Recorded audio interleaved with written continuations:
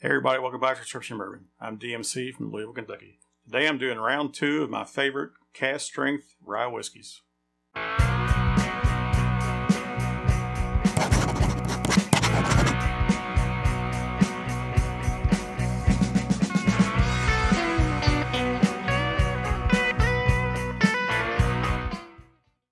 So this is round 2 of my favorite cask strength rye whiskeys. First round was all MGP bottles. They were bottles that I had on my bar already, had on my shelf already, so I didn't really go out and buy any of these for this challenge. I just realized I had a lot of cask strength rye whiskey sitting around, so I did 4 MGP bourbons that round, and the winner of that round was this Rossville Union, which comes directly from MGP Distillers, which is now Ross and Squibb out of Lawrenceburg, Indiana. But this is barrel proof rye, comes in at 112.6 proof. So, and this won out of all the ones, so I moved it forward to this round against these other non-MGP bottles. So over here I've got the Creek Cask Strength Rye. This comes in at 127 proof. So, and this says barreled in 2010, and I believe I bought this in 2020. So it's a 9 or 10-year-old rye whiskey. Next bottle over is Rare Breed barrel proof rye. This is non-chill filtered, and this comes in at 112.2 proof. 112.2 proof. So, and the 4th bottle got in this challenge today is Alberta Premium Cask Strength Rye. This is, I believe this was batch 2 of this, but this is 132 proof, so 66%. And this comes from Alberta Distillers in Canada.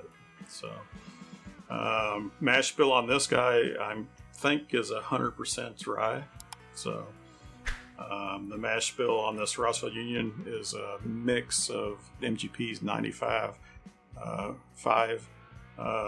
rye mash bill, so 95% rye, 5% malted barley, and their lower rye mash bill, which I think is something like 56% rye.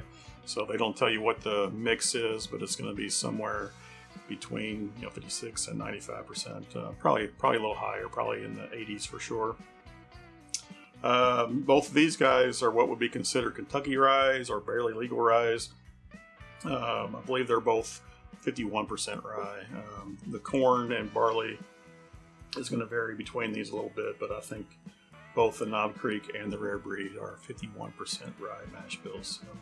So we've got some low rye mash bills, we've got some higher rye mash bills, we've got 2 higher proof ones and 2 lower proof ones. So, all right, I'm going to go through, give these a nose, give them a taste, and let you know what I think today. Start over here, we'll call this glass A, B, C, D, and I'll go through. So glass A.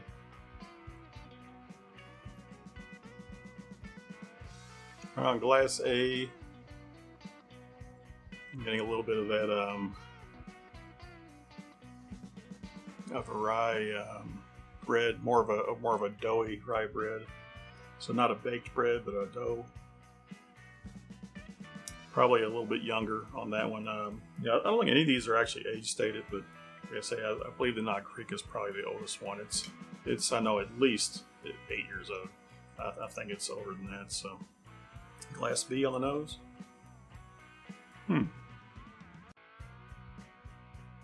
It's a pleasant nose. Caught a hint of a tea on that. Not something I get that often, but pleasant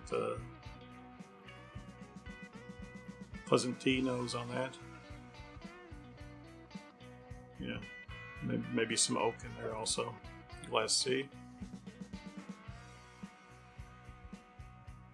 All right, glass C has a hint of a Play-Doh type nose. Yeah, nice. And glass D. So D's back to a little bit of a rye bread smell. Yeah. Not anything a whole lot different between any of these. More oak on A than I think I got originally. I'd say B has the most unique nose out of the batch. And C might have a tad hint of an evergreen. Not minty really, but just an evergreen aroma on it. Okay, go through and give them a taste. Class A, cheers.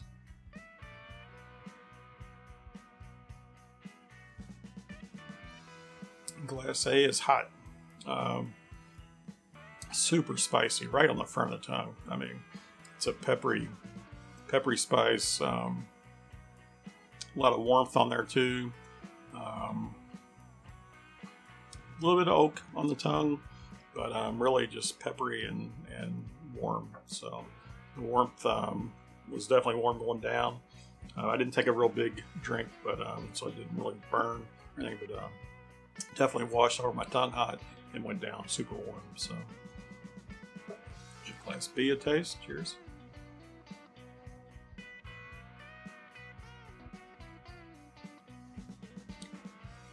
All right, B definitely hit the tongue different. It had a little bit of sweet on the front of the tongue, and then the spice came later. Came pretty quick, but a lot of cinnamon spice on the edge of the tongue, especially. So very, very hot cinnamon, like a cinnamon red hot. Didn't quite get the warmth going down, but yeah, hot on the tongue. All right, give Class C a taste. Cheers.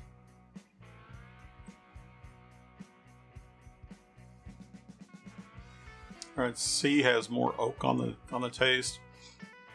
It didn't have the hot on the front of the tongue. It was similar to B, where it has more of a cinnamon spice on the back edge of the tongue. But yeah, it had some more oak and some warmth going down. So, Class D, cheers.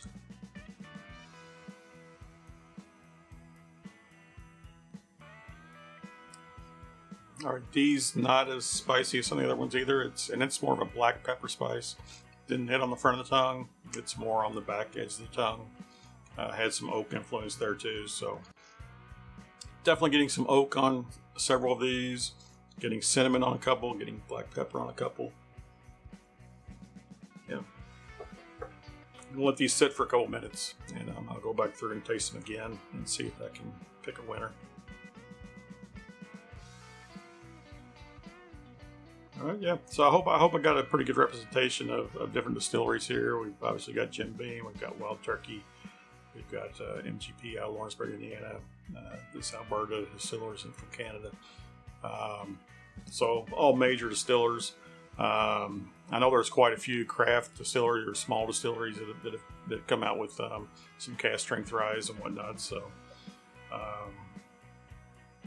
you know. Obviously, there's a lot of MGP ones out there also, but there's some that are definitely distilled by the small distilleries and all. So those can be interesting also. But yeah, definitely curious to see where this is going to fall.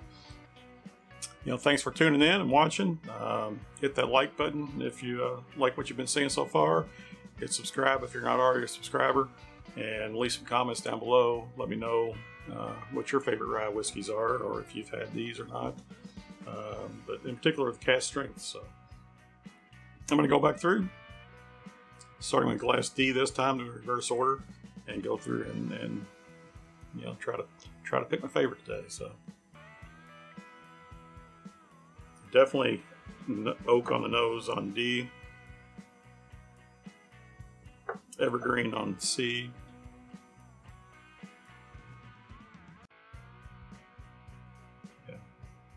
Oak on all of them. Some bread over here on B this time around. So obviously it's that rye spice coming through. But the taste is where it's at. Let's find out what we got.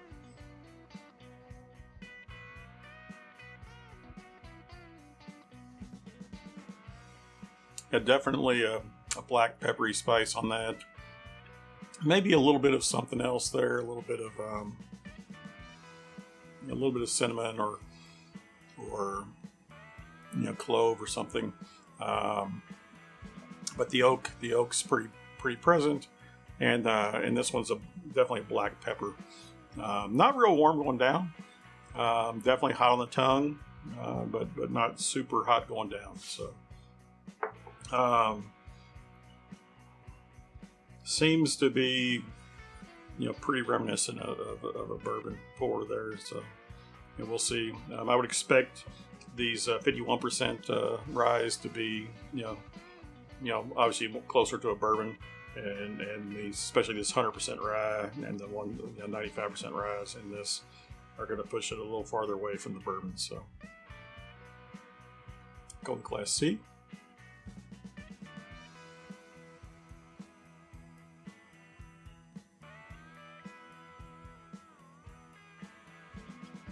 This one's definitely sweeter on the tongue.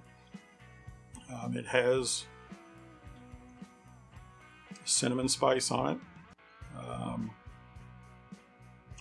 Definitely lingers.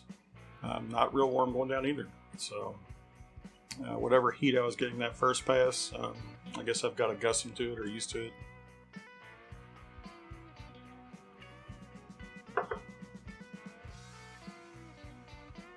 But I would say C is a hair above D on both the nose and the palate. So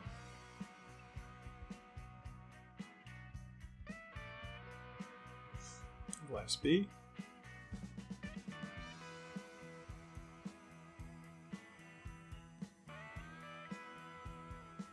Yeah, Class B is hot.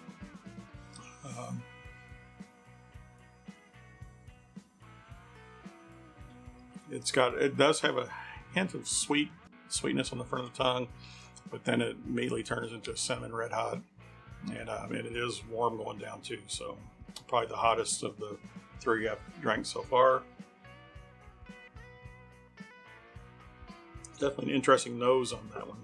So keep it up here with C.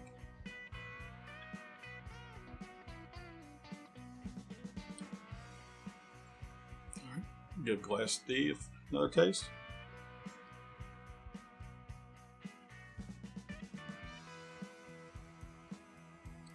Definitely hot on that guy also. Definitely some oak drying on that.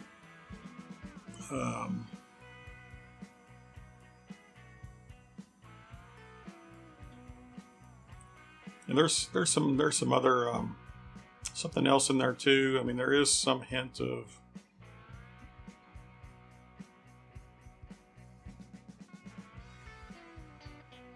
something vanilla, some kind of other baking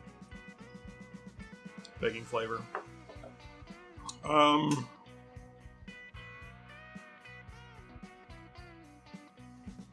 Yeah, just as far as sipping these neat, just straight, I'm gonna pull this guy back. He's too hot, too spicy to just enjoy sipping this straight. So I think I've got A's in last. I think D's second to last, and I've got to pick a winner between B and C.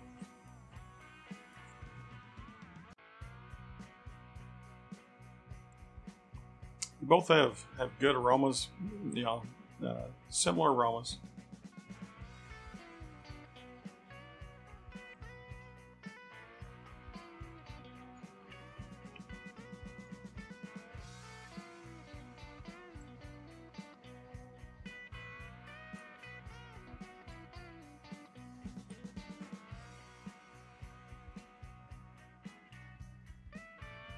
I think B has a more interesting aroma. I still get that. I think this was the one that had the tea on it, because I'm getting tea on it now. So, and this one has a little bit of evergreen on it. So, yeah, this is a quintessential rye sip here. Good rye aroma, good rye sip, good amount of heat. Not overpowering. Very nice.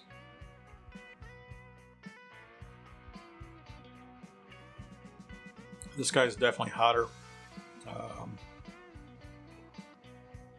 Definitely more oak drying on it also. So, yeah, I'm going to pull it back. So I'm thinking, just as far as sippability goes and just drinking these straight, C's going to be on winter today, followed by B, D, A. All right, we'll go through and see what we have.